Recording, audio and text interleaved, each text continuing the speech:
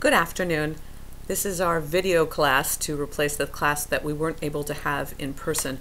I wanted to make sure to go over the story for you so that you will be all caught up and you're not disadvantaged by not meeting today, since we have a test scheduled for Thursday. In this segment, I'm going to review books 17 and 18. We didn't get 17 in class last time, and 18 is the first portion of the new reading. Then I will do 19, 20, and 21 in a separate video so that the video is not too long. So here we go. When we left our heroes, and I say that in the plural because I'm talking about Odysseus and Telemachus, they were at the swineherder's house, Eumaeus, and you might remember that Athena had made Odysseus look like a beggar. She took him out of beggar disguise so that he could be introduced to his son Telemachus. And then after they had their tearful reunion, she turned him back into a beggar. So at this point, when Eumaeus comes back into his little hut, he doesn't suspect anything. He doesn't know that this is Odysseus. So Telemachus now has to get his father up to the palace, but he can't just walk back with him because the connection between them can't be obvious.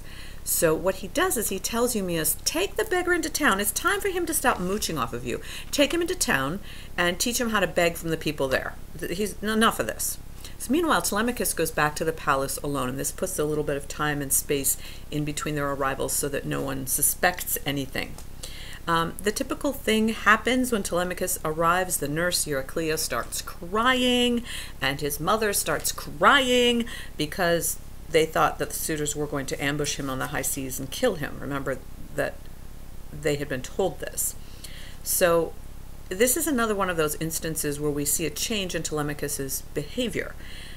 Earlier we saw him, right after he had talked to Athena, we saw him tell his mom, go back to your room and tend to your spinning and womanly chores.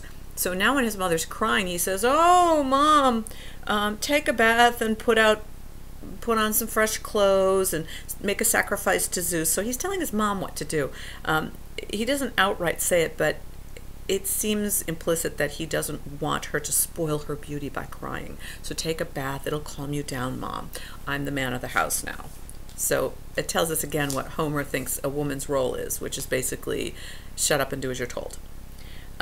Telemachus now is going to face the suitors. They're obviously disappointed that he made it back alive. Athena waves a little magic wand and she makes him look bigger and more impressive because after all, from their perspective, they don't know that Odysseus is alive.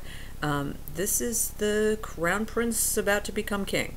So she wants them to feel a little bit intimidated by him.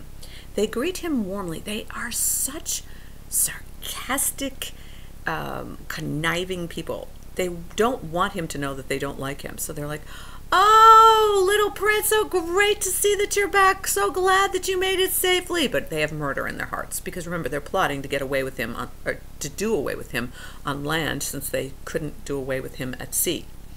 So he now sits down and tells his mom the whole story, and he tells his mom that Odysseus is alive, but that he's on Calypso's island. So he doesn't spill the beans that Dad is back in Ithaca. So Penelope is still unaware that her husband has come home, and I'm not sure she really believes Telemachus that Odysseus is alive.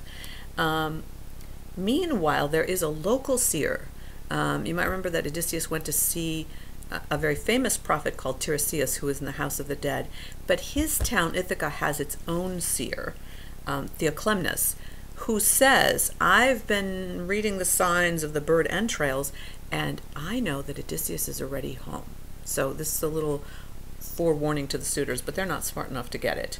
Meanwhile, now the suitors have sat down to their normal evening feast, which is using up, of course, all of the stores that belong to Penelope and Telemachus, and Eumaeus and Odysseus arrive at the palace. Telemachus is now acting like he's in charge. He takes Eumaeus, who's a very low servant, he's a pig herder, and seats him at the table. And then after a little while, he gives some food from his own plate to Eumaeus and says, go give it to that beggar by the door. The beggar by the door, of course, is Odysseus, who came in with Eumaeus. Interestingly, by the way, when Odysseus comes in, the only person who recognizes him is his old dog. That's kind of cute. So Odysseus now makes the rounds of the table begging, and you can almost imagine him with some, holding his little hands out like this, or maybe he has a little bowl, and he goes around to each of the suitors and and begs for food. He's really playing up his role. And all of them give him food except one guy whose name is Antinous. And you want to keep an eye on this guy because he's going to come back later. He threatens Odysseus, says, "Get away from me. If you don't, I'm going to throw something at you." And indeed, he eventually hurls his footstool. They sit with chairs and they have little footstools for their feet so they can be extra comfortable. And he picks up his footstool and he hurls it at Odysseus. The other suitors warn him, and this is an important piece of data for our knowledge of how the gods treated people and what they expected of humans. They warn him that the gods sometimes walk among men in disguise as beggars, and so you should not be so mean to beggars, and you should always give something to beggars because you never know when it might be a god. Obviously, Odysseus is not a god, but remember that he might be the grandson of Hermes. At any rate, Penelope sees this, and remember that Antinous is one of the suitors who's trying to win her hand, and she says, "You should be ashamed of yourself." So she's saying, "You want to marry me and you're acting like this in my house? I don't think so." So she then sends word to Odysseus. So there's some distance between them in the room, but she sends one of the servants over to tell him that she would like to speak to him privately. She thinks that as a world traveler, remember he said that he's from Crete, blah, blah, blah. She thinks that he might have some news about her husband. So Odysseus sends word back that he won't meet with her right now, but after sundown, when the suitors go home, and they do go home every night, that would be a good time for them to meet.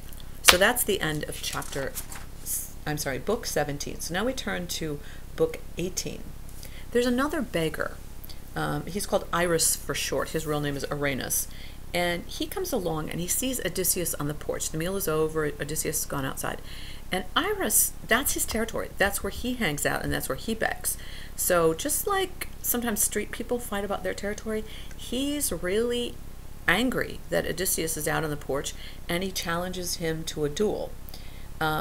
Odysseus rolls up his rags and he gets ready to fight, and Athena makes him look like he's a real Hulk, and of course he beats the other guy. So the question I was going to ask you in class is, why does Athena even get involved in this little male scuffle? And in my view, the reason is that she's getting Odysseus ready for a battle. So she wants to kind of provoke him and get his adrenaline and testosterone going so that when it does come to a battle, and you can feel it coming, that he will be riled up and ready for the battle. Meanwhile, Athena, I think she's doing this just for fun. She makes Penelope look even more gorgeous and gets the suitors all riled up with lust. And then she makes Penelope fall asleep, and she makes her face beautiful with all these kind of goddess products. Now we see how smart Penelope is. Penelope says, look, actually this is her terrible dilemma. She says, before Odysseus left for Troy, he and I had a discussion about what would happen if he didn't come back.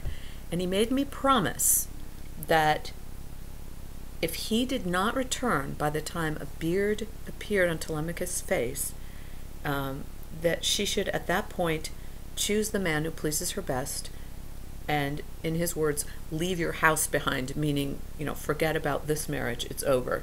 And she should go with her new husband to his home, leaving the palace to Telemachus. So the business about the beard is really about coming of age. So when Telemachus is mature enough to wear a beard, at that point he's come of age, and his father wants him to inherit. The idea of Penelope marrying in Odysseus's mind is that it would get her out of the palace, and Telemachus could then rise up and become king. Odysseus did not foresee that if Penelope remarried, that her new husband would become king, because his son should inherit. So the idea is once Telemachus could be king, then you have to remove yourself. And that way, you're taken care of, and I don't have to worry that my lovely wife is not being provided for. Of course, the suitors have a completely different plan. But she doesn't let on that she's onto them. So she says, I understand now that I have no choice. I have to remarry. Remember, she doesn't know that Odysseus is back, and she's not really convinced that he's alive. But she says, and this is where I think she's very clever, she says, you guys don't act like normal suitors.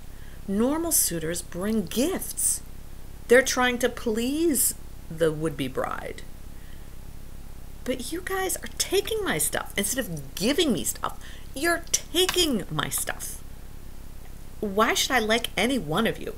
And they all kind of slap their forehead and they go, oh, she's right. And she's getting ready to marry. So we better impress her. So they all send their servants home to go get, silver jugs and porcelain plates and whatever, beautiful jewelry, and everyone's going to try to one-up the other, right? Very clever on Penelope's part, because she's going to get a whole lot of loot. There's a lot of suitors, and she's going to get something, or maybe multiple somethings, from every single one of those suitors. So I say, good on you, Penelope. She's a lot smarter than people think. And Odysseus is watching all this. Remember, he's there, and she doesn't know he's there. And he's actually very impressed. But Athena then whips up the suitors to harass Odysseus and make his anguish deeper. Again, I think she's doing that because she's trying to get him ready for battle. She's actually trying to make him really mad so that when he goes into battle, he's like, I'm going to kill you all. Telemachus now, emboldened by his mother, speaks up and says, this food and wine you've been consuming has gone to your head, so you guys best go home and go to bed. And they're actually pretty impressed with him.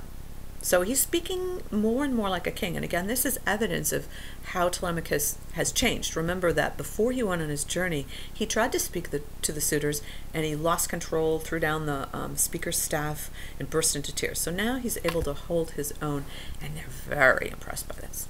So that concludes books 17 and 18, and the next video will cover the remaining portion of our discussion for today. Thanks. Bye-bye.